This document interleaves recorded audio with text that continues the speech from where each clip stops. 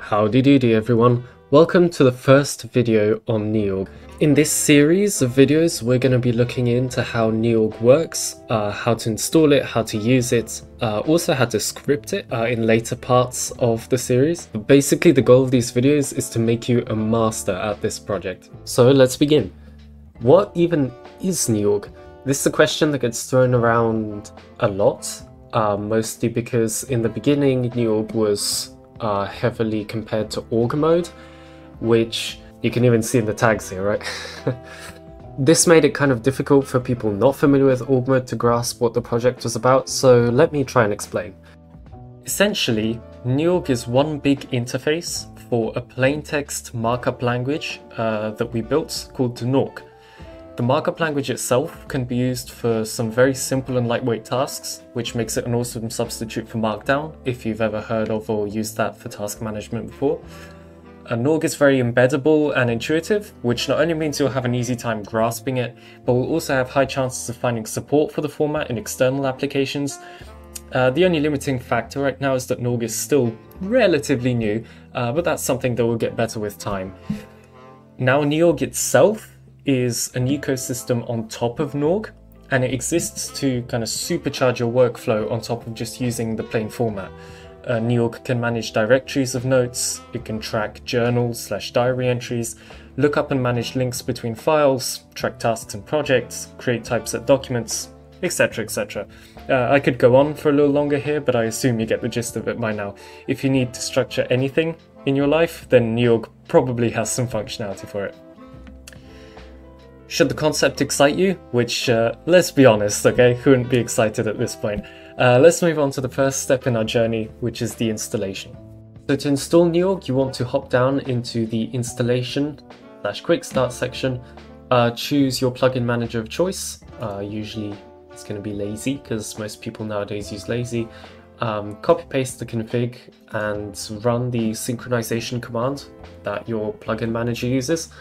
For Lazy, this is lazy sync, and during installation you should see Neovim automatically install parsers. So I thought I'd dedicate a small kind of section of this video to the parsers, because for most people these parsers are just going to install perfectly, but for a few people, especially Mac users, this command right here that Lazy is going to auto run every time we reinstall or resync, this can fail.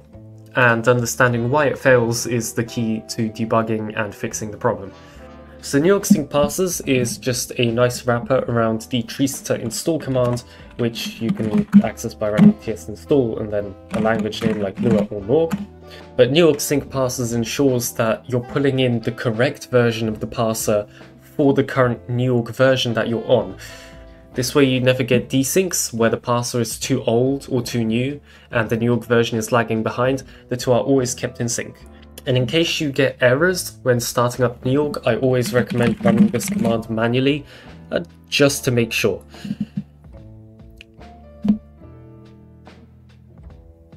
Now, in case you get any compilation errors, there are a few things that you have to know.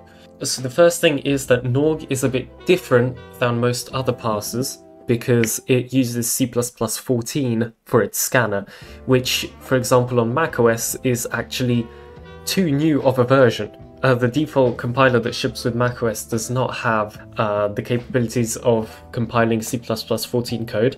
So the way you can fix it on Mac is just by going to the README and scrolling down a bit to the treesitter section, troubleshooting treesitter. Now here you can basically see the instructions. You want to set your CC environment variable or your C compiler environment variable to a compiler that you, for example, installed using Brew or what have you. Just make sure not using the inbuilt macOS compiler, because that's not going to work. My biggest recommendation is to just export it in your shell of choice and then just relaunch Neovim and rerun this command. And it should hopefully succeed. Now, in case it doesn't, there are a few places that you can consult. I'm not sure if it's here or on the Neorg repo, but I know there are a few issues here where you can see people fix their parsers. Yep, it's actually on the treesitter Neorg repository. If you go into the Issues tab, you can see a few open issues about errors during compilation. Scroll through them a little bit. The chances of you finding your error there are very high, and I'll leave a link in the description to this page. So if your parsers have been successfully installed, you've completed the first step on your journey to Neorg. So now let's get accustomed to the configuration, because there's a bit to digest here. I'm using the Packer Neovim example here as reference because it's the most verbose and just nice to follow along. So in the require Neorg setup call, which you should be familiar with if you've used essentially any plugin for Neovim, the setup is just kind of a standard function at this point for every plugin. We're telling Neorg to set up with a table, a Lua table, and inside we're telling it to load a set of modules. So modules are kind of mini programs or sub-plugins that run inside of Neorg, and they're basically like the Unix philosophy on steroids. They're just a bunch of programs, building blocks that are put together and they build up the whole of Neorg. So why is this important to you? Because in the future, when we're going to be extending Neorg, some basic knowledge of these modules is going to be immensely helpful. So I think it would be nice to just put it out there right now. Just acknowledge that these things exist and that they provide a single bit of functionality to Neorg. So what are these modules that we're loading here? So first we're loading core.defaults, and we're telling Neorg use the default configuration for this thing. Core.defaults is called a meta module.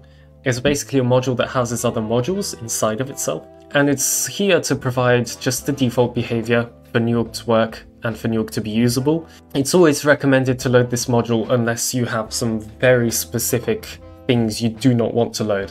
But that's for the advanced section. We're not quite there yet. We still have a lot of stuff to go over before we get into the advanced stuff. So next up is the concealer.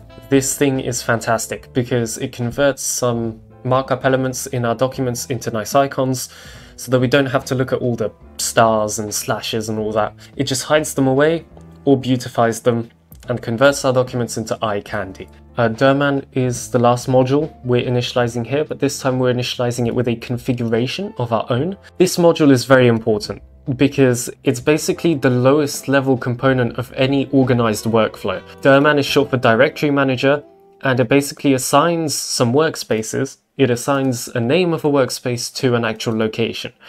And this data is then used in many other modules to figure out where your Neorg files are stored and how to behave. So with the default config, a single workspace is defined called notes, and its location is in the home directory /notes.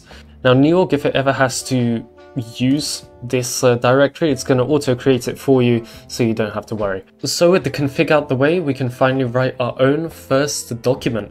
Now this is going to be more of a sample document than anything, to get you accustomed with the syntax, because the syntax is the core thing that you want to learn before you start learning any of the workflows. For now, we'll just start with the basics and then ramp it up as we continue the series. So where do we begin? I just launched Neovim in my home directory, an empty instance, and we're going to run the Neorg command.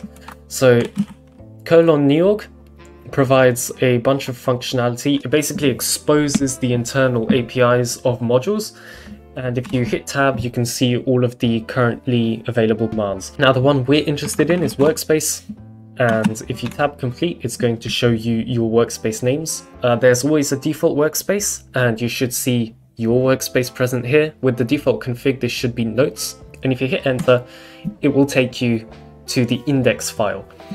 So an index file of a workspace is basically your entry point. It's like a table of contents for the whole directory. So you can create links to other files from here in case you want to create a wiki, or if you want to track a journal, you can also have links to all of the journal entries in here. So the index.neorg file is basically like the index.html file if you've ever done web development. It's just the start point. Now in here you can see I have some text, hello world. In Neorg and in many other markup formats, you can just write text and it's going to be interpreted as text. So I can say, this is my first notes in Neorg! And congrats, you've just written a line. Very exciting, I know. So let's do something more interesting. Headings are the first thing worth knowing in Neorg because they allow you to structurally represent your notes as a tree. So if I hop on over to the line before, type in an asterisk, space, and then a heading title, initial notes, and escape, you've just created a heading. And the core.neorg.concealer module has kicked in and converted the asterisk to a lovely icon. Now, apart from just a level 1 heading, you can create level 2, 3, 4, 5, and level 6 headings by just repeating asterisks, and you can go on for infinity. So I can create underneath the level 3 heading with heading 3, and underneath this heading you can have the text, "This is my first note in Neorg." Now you can use the inbuilt Neovim equals operator. If you type in equals on the current line you're on, it's going to indent it, and all of your text is now nicely structured as a tree. You can also hop on over to any of the headings and type ZA. This toggles a fold on the current heading, and you can press ZA again to unfold. So you can imagine, right, you're in a lecture and you have something like history and you're taking notes, the teacher's speaking. You can say, oh, okay, I'm learning about history, we're currently learning about World War II, and we can learn about what happens to the Soviet Union during this time. And here below you can type what happened to the Soviet Union during World War II. Text, text, text. And when you're done taking notes about the Soviet Union, you can come in, create another 3rd level heading and type Germany. And already you have a nice structure. You can hop upwards and fold this in case you want to. You have to sometimes refresh the file because Neovim is a bit buggy. But there you go. Now, apart from headings, another thing I'd like to teach is some basic markup, stuff like bold, italic, underline. If you go to any text and surround it with asterisks, it becomes bold. And if you move your cursor off, it hides the asterisks and you only see the bold version. If you replace these asterisks with slashes, it creates italic. Underlines, and it underlines, obviously, and dashes, and it creates strike through. Obviously you can merge these in case you want to create an italic strike through that also just so happens to be bold. I can do that. Now you can do this anywhere, in headings, in regular text, what have you. Now in case you have many workspaces, you can already start imagining some basic form of workflow, like Neorg workspace and then the second workspace name, and you automatically get moved to the index file of the other workspace. So you can easily manage many different areas of focus with this methodology. Let me just zoom out a little bit. Now, in case you want to create a new note in the current working directory, you can use the local leader nn command. Now, local leader, not many people have it bound. You can consult the help file to find out what the local leader is. It's essentially a leader specific to Neorg documents in this case. Now, nn stands for new notes. I have my local leader bound to the comma, so if I type comma nn, it's going to prompt you to enter a new note. Now let's say I call this history and hit enter. It's going to take me to the history.neorg file, and I can basically take all of my stuff, paste it in here, save, and then in my index.neorg file I can create a link to the history file. So getting a tiny bit into the advanced territory here, but you could create something like a heading called notes, and underneath you could create a list item, which is done with the dash, and you can create a link to a file by using 2 curly braces and inside of colons typing history, and if you hit enter it's going to take you to the file. Now I can create another note like biology, and in biology I can say mitochondria is the powerhouse of the cell, my favorite sentence of all time, and in the index I can come down, create another unordered list item and type biology. Hit enter on it and it takes you to the file. So that's all there is to it right now. In the next video we're going to discuss some more advanced syntax elements, stuff like to-do items, a little bit of telescope.envim integration. We're also going to discuss how to configure a few of the modules like the concealer, and we're going to learn everything there is to know about links, because links are actually surprisingly powerful in Neorg, and we've put a lot of thought into them, and you'll quickly see how important they are in your day-to-day notes. But for now, that's all. Thanks a bunch for watching. This is my first video on YouTube, so it might be a bit rough around the edges, but I'll improve as I go. Shout out to the people on the Discord server who have been endlessly bugging me about creating a video. Without them, I probably would have procrastinated to infinity. So thanks to them. Link to the Discord is in the description as well, in case you want to join. We always have a lot of fun there. See you in the next video. Ciao!